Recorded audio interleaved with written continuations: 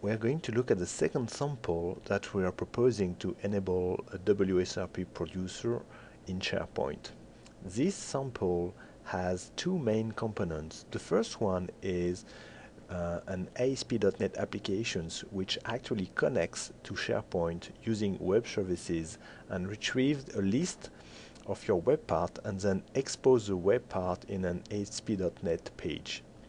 This ASP.NET page is then consumed by the WSRP producer, which is going to do the work to expose the content for remote portlets. So let's look at the configuration and the installation.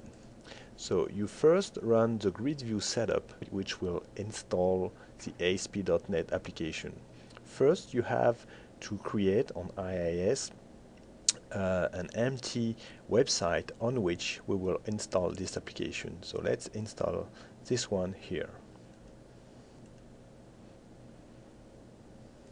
So what you can do now is just test the first piece that you have installed. To do that, you just navigate to the website where you just installed the grid view component, and as you can see, it displays by default the first web part that you have pre-configured in your project. So here it's the announcement web part. So we will see how the WSRP producer then reuse this list to make it available as a remote portlet. So the next thing I need to do now is to install the WSRP producer. Let's run the setup.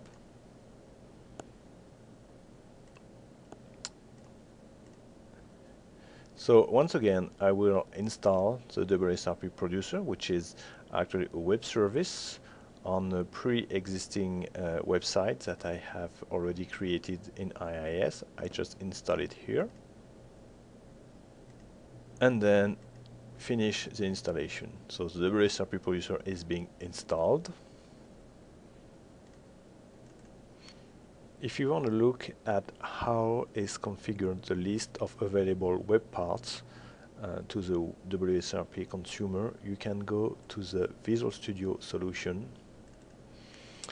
And in the Visual Studio solution, you look at the webpartinfo.xml. This is where basically you define the configuration and the list of the web parts you want to make available to the WSRP consumer. So here we have defined the announcement web part with some parameters, and you can, for example, define if you want to get all the content of the list or if you want to get only a partial list. And we have defined also another web part, which is the links web part. With that, we can now switch to the BEA WebLogic portal configuration and create a new portlet. So we will just add a new portlet. Let's call it sample 2.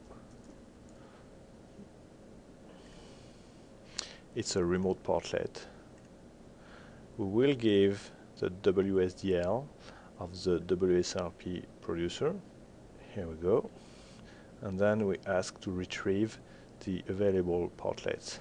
So here we have two portlets only because these are the web parts we have made available. I will use again the announcement web part, and then I need to use the handle here, which is the handle of the BEA configuration. This one is called Grid View Producer here. I create my portlet.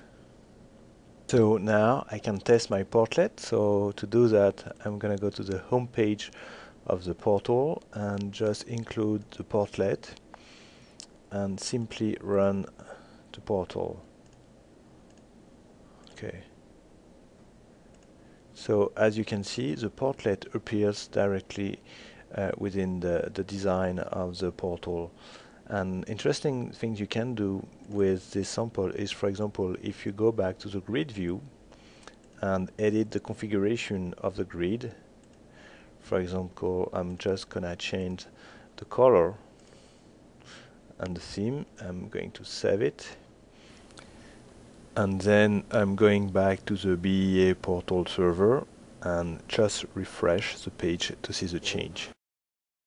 and here you go. The WSRP producer then exposes a new user interface, and of course the user interface is picked up by the BEA portal. So that's one of the interesting aspects of the second sample. With this decoupled architecture, it gives you more flexibility on the UI.